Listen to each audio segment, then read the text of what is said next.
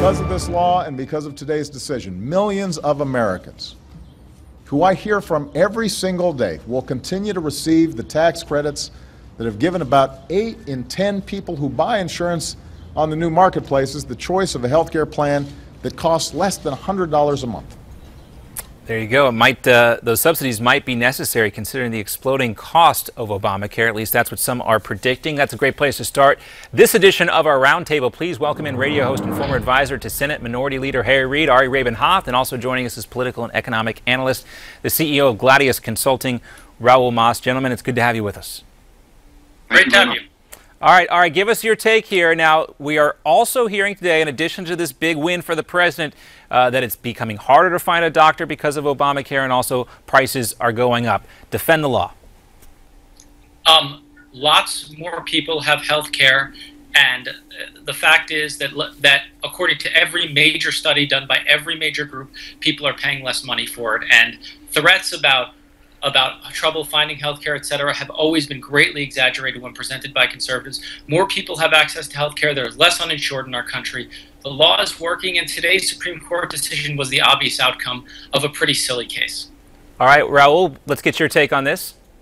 Listen, first of all, somebody's paying for it. You know, it may not be the individual who is receiving the benefit of these subsidies that's paying for it, but the American people are paying for it, and healthcare costs continue to skyrocket.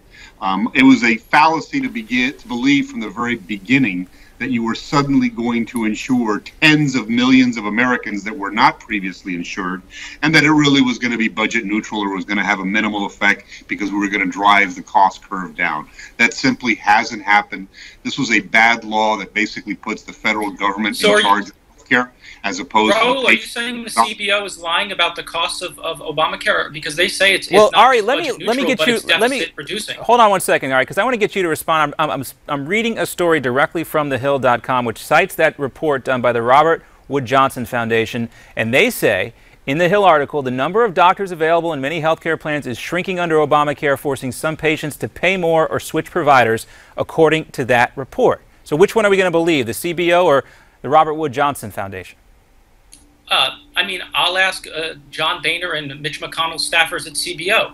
I mean, look, the CBO doesn't get everything right, but they miss sometimes, but they're actually pretty good at estimating costs, et cetera. And look, here's the thing. If Obamacare is such a failure, right, and it's so horrible, here's my suggestion. Republicans can run a campaign on it and can win the presidency in 2016 and repeal it.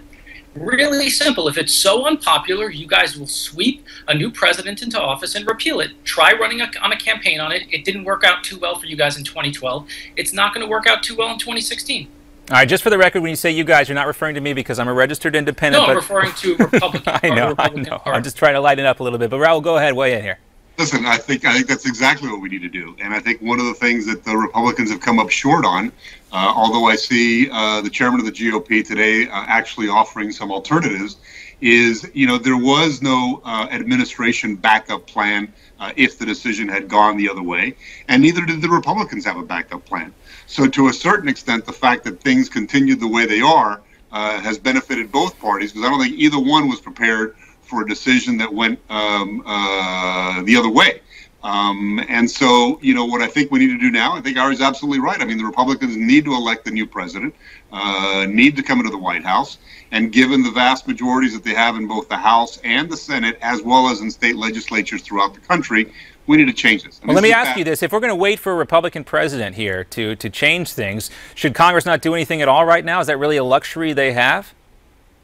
Look, I just don't know. At the end of the day, you know, you have the veto pen. I don't know if it's realistic to expect that we're going to be able to pass anything during this administration that will stick.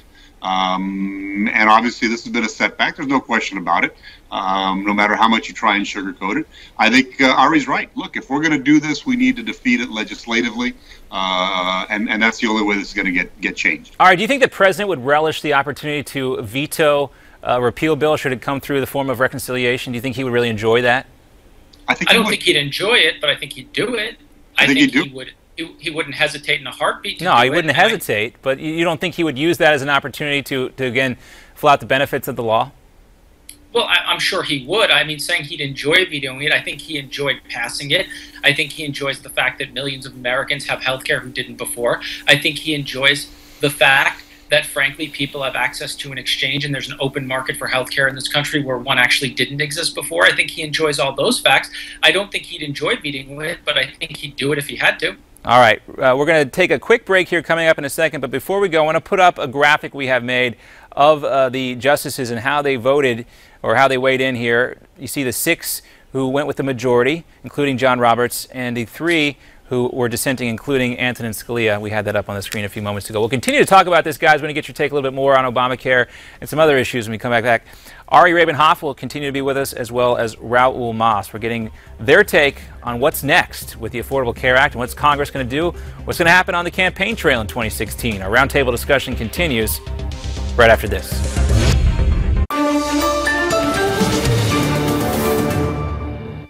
Welcome back for part 2 of our roundtable, and joining us again is radio host and former advisor to Senate Minority Leader Reid, Ari Rabin-Havt, and political and economic analyst and CEO of Gladius Consulting, Raul. Thanks for sticking around with us. Let's talk a little bit about Jason Gruber. We've been talking about the Affordable Care Act. Of course, Gruber, one of the architects of the law. And just in case you forgot who Jonathan Gruber is, here's a reminder. Lack of transparency is a huge political advantage. And basically, call it the stupidity of the American voter or whatever. But basically, that was really, really critical to getting the thing to pass. That's okay. That was Gruber back in November of 2014 when he accused American voters of being stupid. The Wall Street Journal recently published a series of Gruber's emails showing that he may have had a larger role in Obamacare than he originally let on. Raul, what do you think about the Obama administration downplaying Gruber's role in the law now? Yeah, listen, I mean, I think it's clear that he, in fact, did have an enormous role. I think the emails demonstrate that. I think, this goes back to something that's been very, very troublesome in politics for quite some time, is, whenever you try and ram something through, either by being deceitful, by not being totally transparent, or basically just ramming legislation through without any sort of consensus, what you're doing is you're simply exacerbating this incredible void that exists in politics today in America. When you listen to the president speak about the lack of civility in Washington, D.C., you would swear that he was sort of talking as an outside observer who had absolutely nothing to do with the fact. This angst that we're seeing politically, this whole argument over health care and so many other issues in this country are caused by the fact that, this president has been less than transparent with the American people, has not sought any consensus whatsoever with the Republican side of the aisle. And as a result, you're seeing sort of this toxic atmosphere that's been created in Washington, D.C., of which he is, at the very least, 50% responsible for. Well, Ari, now that the law has been again upheld, or parts of it have been upheld by the Supreme Court, do you think now is a time for President Obama to talk about this issue with transparency, or anybody from the White House? I don't understand what's not transparent. I think, look, Jonathan Gruber's job, let's be clear what those emails still say. Jonathan Gruber's job was estimating the economic models that undergird, and by the way, not only the federal government, but a bunch of states with Republican governors also paid John Gruber for this, to provide economic modeling of healthcare costs. That's what John Gruber does. What's not transparent about Obamacare? What thing in Obamacare wasn't discussed before it became law? And let me remind people of something. Can I add something? Hold on one second, Art. There's a forgotten history here, which was the president gave Max Baucus months to work with Republicans in the Senate. Max Baucus tried desperately to craft a bill out of the Finance Committee with Republicans in the Senate. He tried over and over and over again and was given, frankly, more time than the president should have given him, and he couldn't get it done with the Republicans. And the president moved forward, passed a piece of legislation, passed it through the House, passed it through the Senate, and it was signed into law. Well, clearly without enough people reading it, or the Supreme Court case would have never happened. Also, I'm thinking about what Nancy Pelosi said. You'd have to pass the law to find out what is in it. Go ahead, Raul.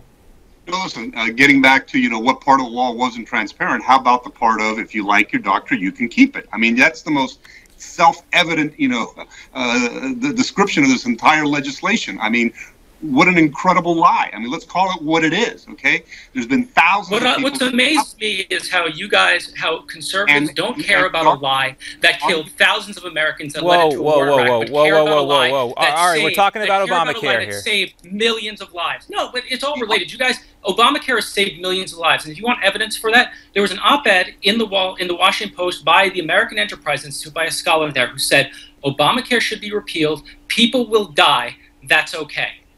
So you guys are so concerned about lies that led to a law that saved millions of lives, but you don't care about lies that led to a war that killed hundreds of thousands of people. The Republican aisle are basically looking for people to die. Is that what you're insinuating? I think that's... No, I'm quoting the American Enterprise Institute. That's the problem conservative with the think tank atmosphere that we've created, in which you can't have... I'm quoting your side.